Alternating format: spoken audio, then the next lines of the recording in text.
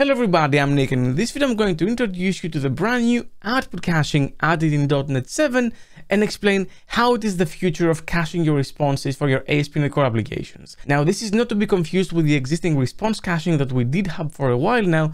This is a separate thing, and I'm going to explain how they differ, and I'm going to show you how this brand new output caching is absolutely fantastic and packed with features you want to use and you will definitely be using to do some really cool and flexible stuff with caching the output of your application. If you like that type of content and you want to see more, make sure you subscribe, ring the notification bell, and for more training, check out nickchapsas.com. Now, just a quick reminder that I will be running my in-person workshop, Introduction to Effective Testing in C# and .NET, in a bunch of conferences this year. For now, it's going to be NDC Oslo, NDC Sydney, .NET Days in Romania, NDC Minnesota, and NDC London. All the dates are on your screen, and you can use the links in the description if you want to get a ticket and come and learn with me in person. And now back to the video. Now, before I show you the code, I want to explain the motivation of why they did that in the first place, because we do have already response caching. We had it for years now.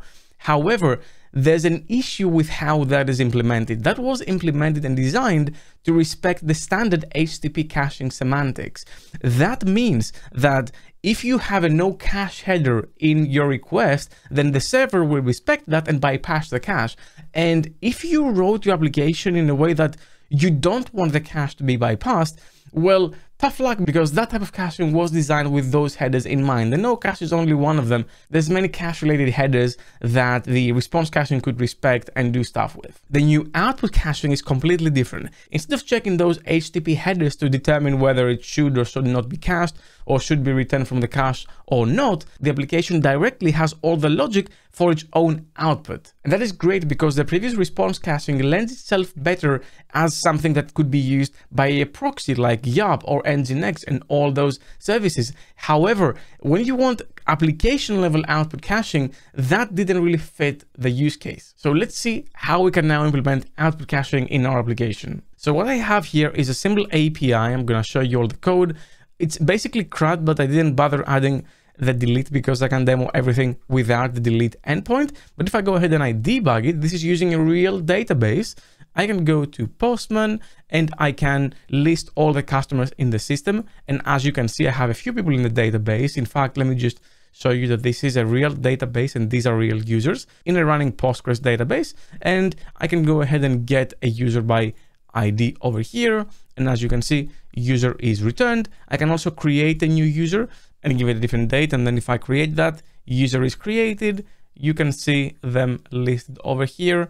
I can get them. I can also update them if I want to. We're going to see all of that in this application. And also what I can do is I can say that if the name matches part of their first name, then I want only those users returned. So if I say SAS, Nick Chapsas and Chip Naxus are returned, but nothing else is returned. So I also have a filter for this endpoint. Now, database calls like this in a small database are very fast. However, as your application scales, you might not want to call the database every single time. And in fact, why do all the compute anyway? If the user is still the same and it hasn't changed, then just return something from the cache. And this is where we're going to introduce the brand new output caching. So it is extremely simple to get started. All you need to do is first say builder.services.add output cache on your service layer, and then from the point where you want the caching to start, because remember, this is a middleware, so if you have Swagger or authentication before, you might want to put it before the start of your caching, but you can also use mechanisms to bypass caching for those services, and we're going to see them as we go. But all I need to say is app.use output cache, and that's it. You got started. Now, if I simply do that, then as you can see over here, if I stick a breakpoint to this and I go and I call the get all endpoints, the endpoint is hit because we're coming in that method. But if I call it again, it is hit again because I didn't actually tell anything to be cached by default. Just because you added the service and the middleware, it doesn't mean that something will be cached. Now, the simplest way to cache something is do the following. You can go to the end of this method in this case and say cache output. And that's it. We don't provide any configuration, any time span, anything. This basically tells it, cache it effectively indefinitely now. So if I go back here, I'm going to add a breakpoint, go to Postman, call that, then the first time it's not cached comes in and it is now cached. So if I call it again, the breakpoint is not hit because this response, including the headers, the body, everything, all that comes from the cache. And you also have this H header indicating for how many seconds this thing has been cached for. So you can see as I go that it's also increasing. So it's doing a lot of work for me behind the scenes. Now I should mention here, I'm not going to show you in this video how to do this, but you can also plug something like a distributed cache like Redis to cache that in a centralized place. For now, I'm going to show you everything in memory just for the sake of simplicity of the demo. Now, in this case, I went and I added a policy on a specific endpoint, but you can actually customize the way the policies work on the add output cache level. I can do this and I can get an options object. And I can say, for example, here, add base policy. And this base policy is me explicitly saying, for example, by default, that nothing should be cached by default. Now, this is the default behavior anyway, but you can also customize this in any way you want. For example, you can say that if you have a request with, and I can have a predicate here again, and I can get data from the HTTP context. So if there is a request where it has a specific, I don't know, query string parameter. Now, you should realistically not do that because people can bypass your cache. But if there is a request that says no cache in the header and that value is true, then no cache. And this will now allow you to have no cache if a query string parameter with value true is there. You can also do other things, for example, with the path, if is under a specific path, for example, under your CSS or your JavaScript, you can also have a no cache policy. Now, you can also specify pre-baked policies as well. So you can have an add policy here and say that I have a no cache policy, and then this no cache policy is a simple no cache, and that's it, which means that I can now go to my get endpoint over here again, and I can say output cache, and I can give it a policy name, and I can specify no cache here. And if I do that, if I have an overarching cache policy, but this has a no cache, then the cache will be circumvented and we won't actually cache anything here. You could, of course, as well have the predicate here. So if you wanted no cache here, you could also say no cache, but having it as a policy that is predefined makes it easy to be reused everywhere. And you could also skip the extension method altogether and say output cache using an attribute that we have now. And you can say either no store true or policy name no cache, and this would also work just fine. Now, here's another very interesting feature. Because I have a query string parameter over here called name, I want that to be my differentiator when I'm caching something. For example, I want to have a different cache result set when name is SAS and a different cache result set if the name is Nick, for example. So I can go here and I can say cache output, and I can say vary by, and then I can specify what I want my caching for this endpoint to be varied by. I can have a header, I can have a query parameter, or I can have a full-fledged value which gets the full HTTP context in here. I'm just gonna do vary by query in my case, and I'm gonna say my query key here is name, which is my query key value. So if I stick a breakpoint here now, and I go, if I go ahead and I call the get everything endpoint, then I'm getting a cache, but when I hit it again, I'm getting a cache hit, meaning it is being returned by the cache. Now, if I add the name parameter and I say SAS, I'm getting a new request in here, and that is now caching based on that query string parameter. So if I call again, I'm getting that result set cached. If I remove it, the previous thing is still in the cache because I have this variation. Now, if I say Nick, for example, in the name, I'm getting a new cache hit because that is a whole new bucket of requests being cached here. And if I call it again, and nothing is removed, by the way, unless I specify. And I could specify it. I could say expire, and I can have a time span, and I can say from milliseconds and have 5,000, meaning that if I go in and I run this, let's see how this works, then I call that first time it is cached, second time, third time coming from the cache. Now 5 seconds will pass and the cache was expired, and now I can go in again and recache it. So it is very flexible. You can chain mechanisms as well if you want, which is very useful when you want to make a single policy. Now here's where this gets even cooler. I have indefinite caching over here, and I'm gonna go ahead and run this application and then get all the users. The first time I'm caching everything, and then the second time everything is coming from the cache. If you can see here, I'm not really hitting that breakpoint anymore. However, if I create a new customer over here, then as you can see, that customer is not returned, right? Everything you see is still the pre-cached data. However, if I try to get them with their ID over here, they exist in the system, but I'm still getting the old data, which is bad because, well, how do you update your cache if you're indefinitely caching something? Well, here's the cool thing. What you can do is you can actually say over here, tag this with a specific name. In this case, I'm going to say just customers. So I'm tagging this output set with a specific tag, meaning that I can now, if I want, evict that cache by tag name. So I can say I output cache store, and I can get access to the store itself. And let's grab a cancellation token because we're going to need it. And now when we create a user, what I can say is cache.evict by tag, and my tag is the customers. So I can say evict that cache that matches that tag name. So let me quickly just delete the user I just created from the database to demonstrate this again.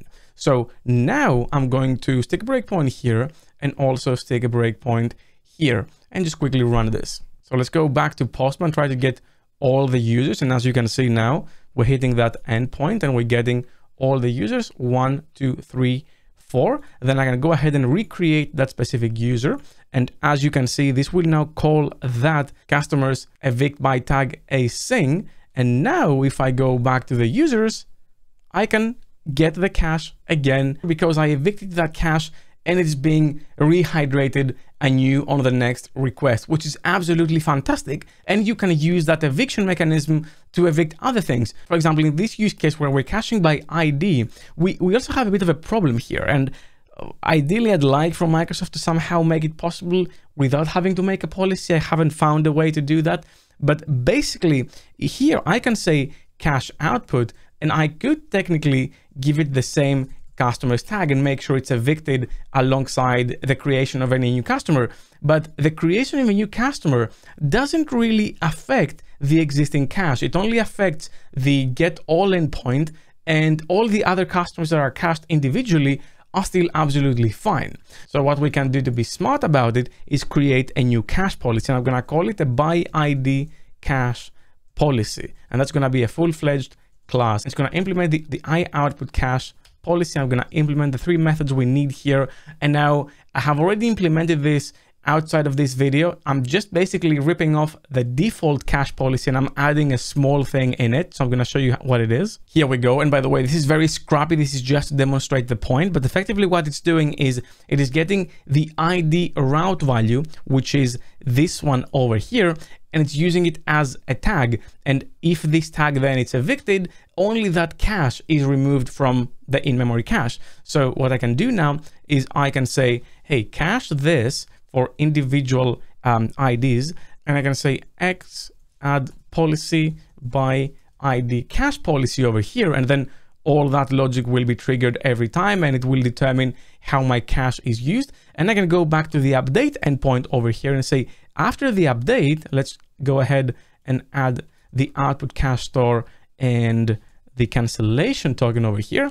I can say await cache.evict by tag, and my tag in this case is the ID to string and then the CT, meaning let's just bring all that together. Now let's stick a few breakpoints. We're going to go ahead and run this, meaning that if I go here, get all the users, get chip Nexus, and I go ahead and I get that user by ID, then as you can see, first request is hitting the endpoint over here, absolutely fine. Then any subsequent request does not, because this thing is cached. And then if I go ahead and I update that user to be called something else in this case, let me make sure I have the right ID. Yes, I do. Then I'm going to evict the cache of that specific ID value, meaning that after the update, if I go ahead and I want to get that user, the cache has been evicted. And I did it in a bit of a hacky way, but I'm only invalidating that specific cache for that specific customer in my system, which is very, very efficient. Now, one of the problems you might have when you have caching like this is cache stampede or thundering herd. What does that mean? Well, if I go ahead and I paste this code over here. Then what you have here is a lock endpoint that waits for a second. So it's doing some work, it's simulating, it's caching for a shorter amount of time that the time it takes to actually run the work. And I have also turned off locking. By default, it is on, but I just want to show you how this works. So I'm going to go ahead and run this, and I'm going to bring the browser in because Postman won't let me do this rapid fire movement. So I'm going to bring my browser here and call that lock endpoint once. It is waiting for 1 second, and then it is returning, well, 0 because the count was 0 and later was incremented. Now, imagine you have many users coming to your endpoint, let's say 5 in 1 second, and you're caching something that takes some work to be completed. Then if I do this 1, 2, 3, 4, 5 very, very quickly, all 5 requests actually went in and they did the work in the method. This is an example of the problem I described, where many people come in and they invoke the same cache before the work of the cache is actually finished, meaning that the work will be done many, many times until that first time that it will be cached. However, with a default behavior, which is allow locking true, and you don't have to have this here, it will be true by default. Then if I go ahead and I debug this and I go back here and I call it once, you're going to see 0. But now if I do 5 times, 1, 2, 3, 4, 5, you only see 1 because that method was locked for the duration of the request. So it was only cached once. But at least now you know that you can also disable it if you want to. Now, the last thing I want to mention is that you also have support for the if none match and the if modified since headers. The if none match has to do with e-tags, and I don't want to dive into e-tags because they're a whole different topic in themselves and I want to cover it individually. However, the idea is that you can tell the application to not give you the customer back if you already have that same version of the customer locally, and the e-tag changes every time your customer, in this case, would change. So you put it in the header and you say it would look something like this. You go to the headers over here and you say if none match, and then you have the e-tag, which can be anything. It's not necessarily the customer ID. In fact, it is not the customer ID. It is a value generated every time the user has changed. But you can say something like this, and if the value was actually matched, you would get the 304. And it's the same with the if modified since. You can have a date here and say if this value has been modified since a specific date in time, then give me the new one, otherwise tell me it wasn't modified. I won't dive too deep into those. They do deserve their own video, but just know that they are supported. So this is just a quick overview of everything we have in here. I hope you like this feature. It's very, very good to see that they finally adding this because it does solve a lot of the problems we had with response caching, and I can't wait for this to be out to actually use it. Well, that's all I had for you for this video. Thank you very much for watching. Special thanks to my Patreons to make this video possible. If you want to support me as well, you're going to find the link in the description down below. Leave a like if you like this video, subscribe for more content like this, and ring the bell as well. And I'll see you in the next video. Keep coding.